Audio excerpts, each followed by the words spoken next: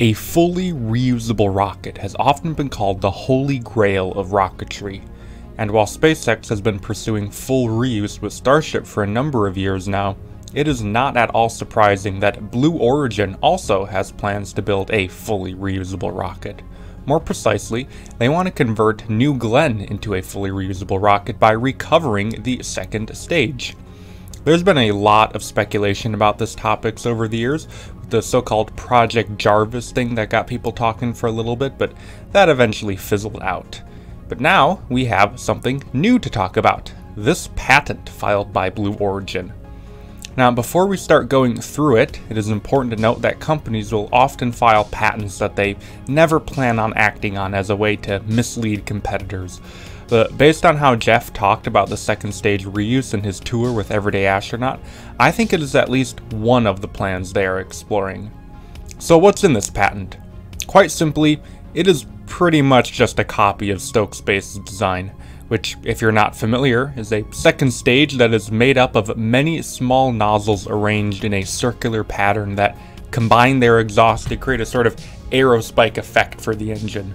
These nozzles extend through cutouts in a heat shield mounted to the aft end of the stage. Re-entry, of course, then occurs bottom first, unlike Starship, which enters side first.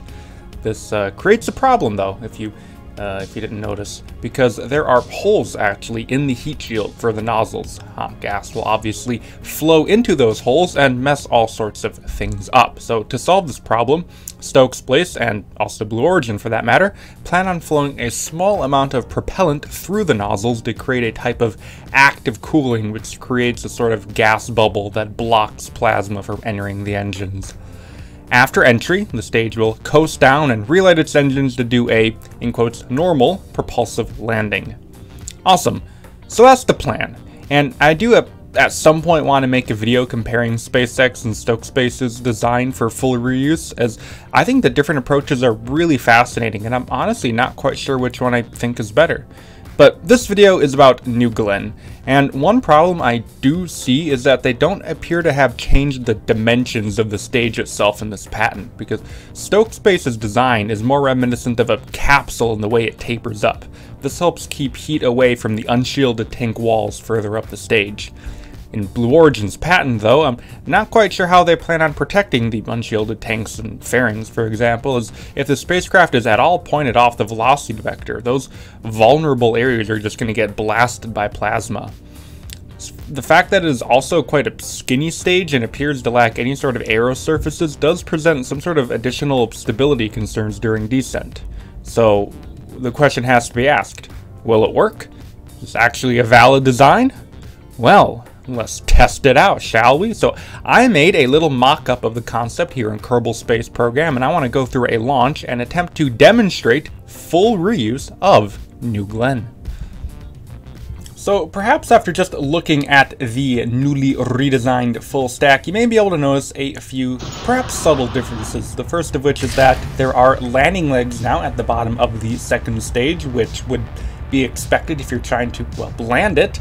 And the other change, which is a little more kind of small, a little bit harder to see with the naked eye, is that the entire stack is actually a little bit smaller now. It got shrunken, and that is of course because without the two BE3U engines and their big giant nozzle extensions, we do not need the interstage to be as long. So that's kind of nice, you know, shrink, get rid of a few meters there. But we are nonetheless starting our ascent and starting the gravity turn with our 7 BE4 engines firing. This is of course a modded New Glenn. If you would like to download the mod and check it out, you can do so via the link in the description below. You'll of course get a regular New Glenn and not the basically modded New Glenn, which I have with this kind of new second stage design, but you'll get a nice cool New Glenn to use.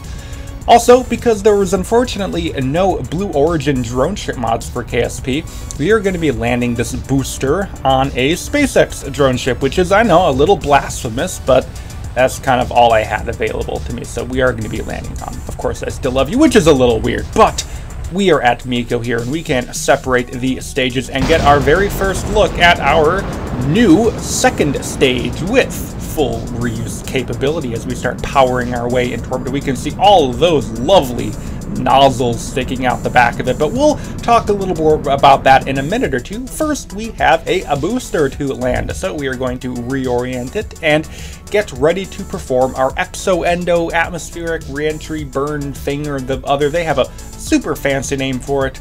Us regular people like to just call it an entry burn, but you know, they can do things their way as we light up 3 BE4 engines for that. Don't know how many they'll use in real life, maybe 3, maybe 1, I guess we'll see when/if, probably when it ends up flying. But now we can start targeting the drone ship for our landing. You can see those canards starting to move. Kind of interesting, the different reuse approaches SpaceX and Blue Origin are taking. Blue Origin has those canards instead of the grid fins, and they also have those big strake things that Jeff says produces quite a bit of lift, and Falcon obviously doesn't have anything like that, or Starship for that matter. But we can now light up 3 BE4 engines for the landing burn, getting ready to deselect down to 1 just as we come over the drone ship. And there we go, down to 1. I may have done that a little bit early because we're still coming in with kind of a fair amount of speed here as the landing legs come out. Oh boy, donk. Well, we made it. For reference, that was about as hard as SN10 landed, so yeah.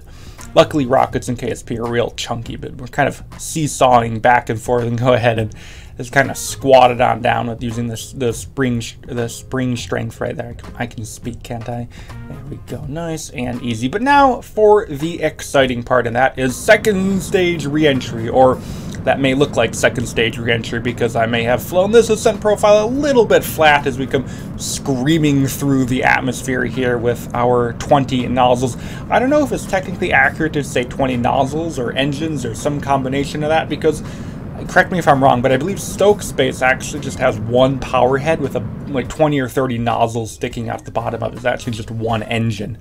I assume Blue Origin would want to take a similar approach, but, you know, the patent doesn't necessarily specify, so maybe that's like 20 engines, which would be weird and probably dumb. So we're going to just go with the nozzle thing for now. But as we are in orbit, that isn't really all that important, because what matters is what happens when we get out of orbit. So here we are doing our de-orbit burn, getting ready to target the Kerbal Space Center for a nice little landing.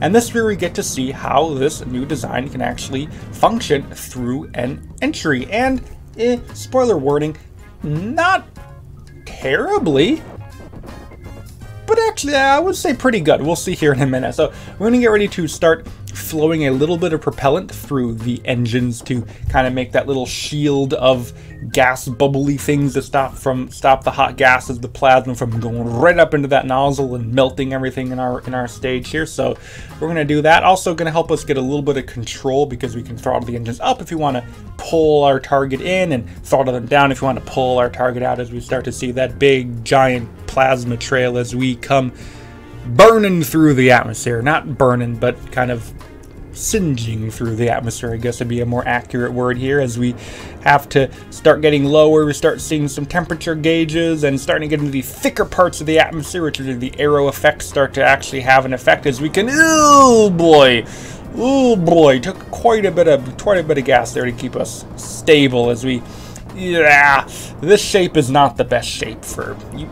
You want a bottom, you want your entry stage to be as bottom and as flat and wide as possible. This does not take heedance of that wisdom, as this is a very skinny by, you know, re-entry vehicle standards. But not important, we are going to be targeting our landing pad now, which is not exactly the easiest thing to do, because aside from those Vernier engines, once we get through heating and we don't have the thrust anymore from the engines, there really isn't much cross-range capabilities for this thing. There's no aero surfaces like I mentioned before, so we're just kind of using those Vernier thrusters to try and do as best as we can to target that landing pad as we come through about 4 kilometers in altitude. Now getting ready to start up the engines for that landing burn as we come down, down, down, down. Coming down pretty quick. This isn't Starship, not doing any belly flops, so we have a lot of velocity down as we relight those engines for its landing burn. Hitting about 5 Gs as we slow down, but now we can bring it in, bring it in, bring it in, bring it in, bring it in. We can kind of do our little level off here, the patented Blue Origin hover maneuver, as we bring down those landing legs and kind of translate on over right into the middle of that pad as we come down, down, down, down, down. Oh,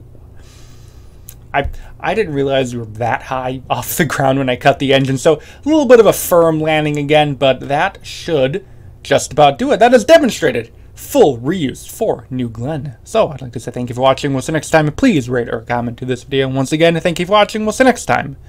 And bye.